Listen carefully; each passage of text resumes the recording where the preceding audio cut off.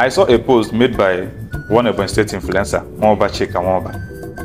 According to him, he said that he called Ojazzy, that is the boy behind KC Oja Piano.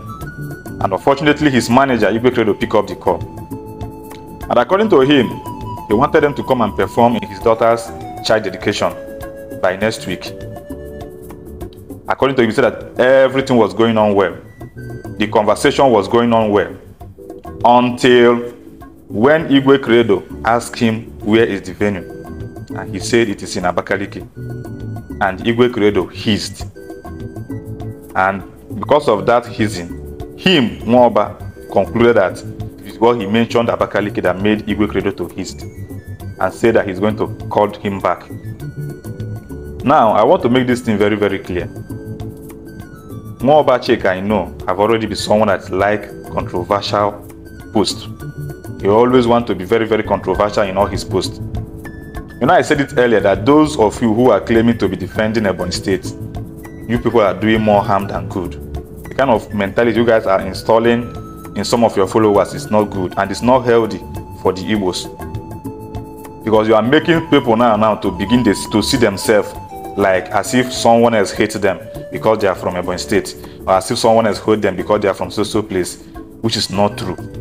Even inside your family, not everybody loves you. Even in other tribe, everybody did not love themselves there. There are still some people who are also discriminating. If you travel abroad, you will see people that will still discriminate you over there. It is not based on because you are from so place, or you are from so place. Who does not like you does not like you. And you should be giving attention to people like that. Now, I want to make it very, very clear. There is no Igbo man. There is no Igbo man that will reject doing business with you simply because you are from a particular place.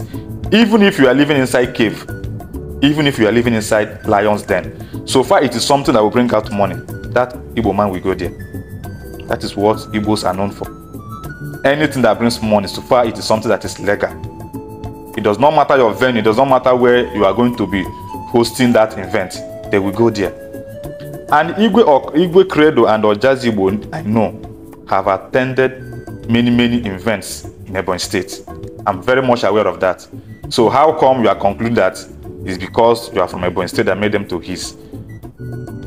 The problem here is that you, Nwoba Chika, you already have this mentality that some people from other southeastern states hates you because you are from Ebonyi State. And this mentality is what you are going with.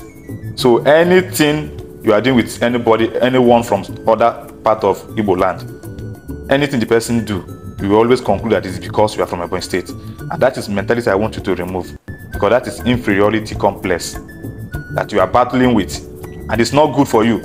And you are transferring it right now to your followers. They will start believing that someone from Anambra or Enugu or Abia or Imo does not like them because they are from Ebonyi State.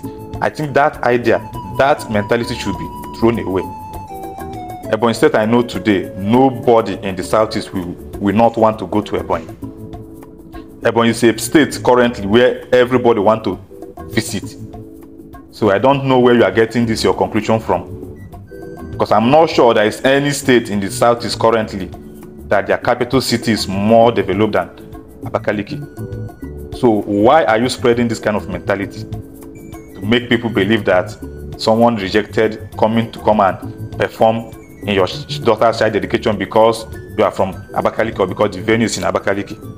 Even more bigger celebrities, more bigger superstars from the southeast have gone for shows in Abakaliki. If someone like Sabinus will even, all the way from Port Harcourt, will even go to Abakaliki for shows, then who is this Igwe Credo and Ojazzy that are upcoming to now reject it because it is in Abakaliki? My brother, remove this assumption from your mind. Don't just assume. Before you call people out, have a clear evidence. Because this evidence you just put on ground is not even enough for you to conclude that it is because you are from Abakaliki. Let's remove this mentality. Let's remove this mentality that Igbos don't love themselves.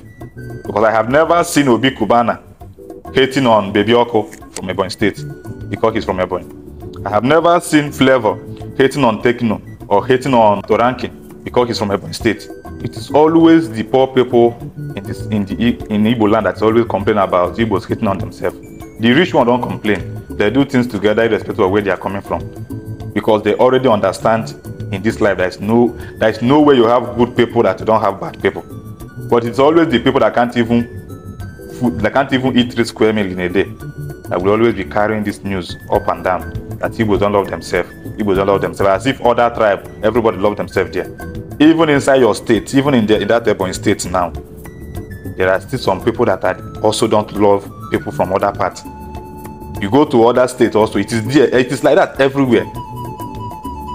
So let's just stop this, because it's not doing us well. It's not doing us good.